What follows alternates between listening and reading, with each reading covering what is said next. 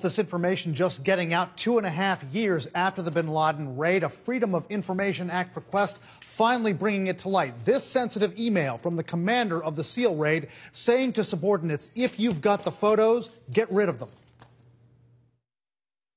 In those highly charged days after the killing of Osama bin Laden, news consumers searched for any morsel of information about the raid. The Obama administration faced intense pressure to release photos of bin Laden after he was shot and killed by Navy SEALs. The Associated Press and the conservative group Judicial Watch filed requests for those photos, and Judicial Watch filed a lawsuit. What happened under all that pressure? This order.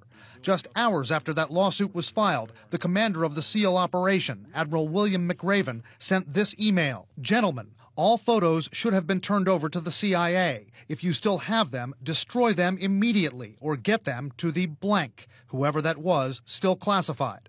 If these records were indeed destroyed, there may have been crimes committed. Tom Fitton of Judicial Watch believes it shows a cover-up, the possible suppression of key documents from maybe the most famous raid in military history. There's laws that prohibit the mutilation and destruction of government records. It shows contempt for the law, and it shows contempt for the people's right to know. The Pentagon wouldn't comment on those assertions or the McRaven email. A spokesman for Admiral McRaven wouldn't comment, nor would the CIA or the White House. But in the days after the bin Laden raid, President Obama told CBS's 60 Minutes why he believed the photos of a deceased bin Laden should not be made public. It is important for us to make sure that very graphic photos of somebody who was shot in the head are not floating around as an incitement to additional violence. It's not clear whether any photos of bin Laden were actually destroyed. Could any of the SEALs depicted in the movie Zero Dark 30 have taken personal photos?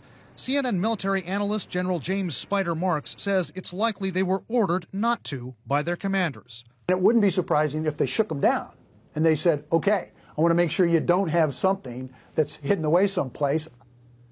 But Mark says the SEALs would have designated some member of that team to take official photos and video for posterity and training purposes.